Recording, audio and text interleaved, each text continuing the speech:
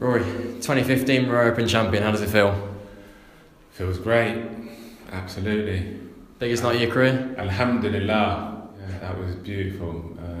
All weekend, that tournament was just, it was everything that I really wanted, And you started really well. You went 2-0 up. Didn't really give Tiana a chance in the first frame. In 3-1 up, you made a century. How did you feel at that point?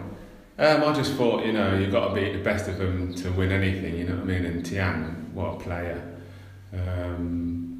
I just thought, just stick in there, be positive, don't get ahead of yourself. Just when you get a chance, just take what's there. And you look really comfortable out there, and to be honest, you've looked the most comfortable out there all week. I mean, have you felt relaxed? Yeah, I just try to just be present, really, you know what I mean, and just try to just play snooker, enjoy playing snooker. I mean, when I got to the final, I realised, well, this is where I want to be anyway.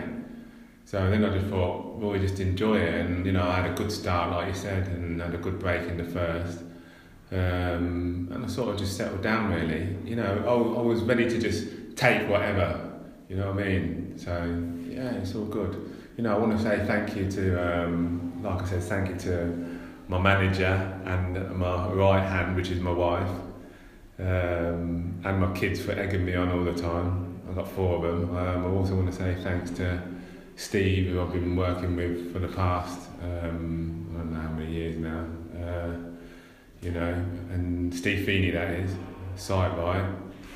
And, there's other people I want to thank, but if I don't mention you, don't be sad, but, it's just a happy moment and glad to be here.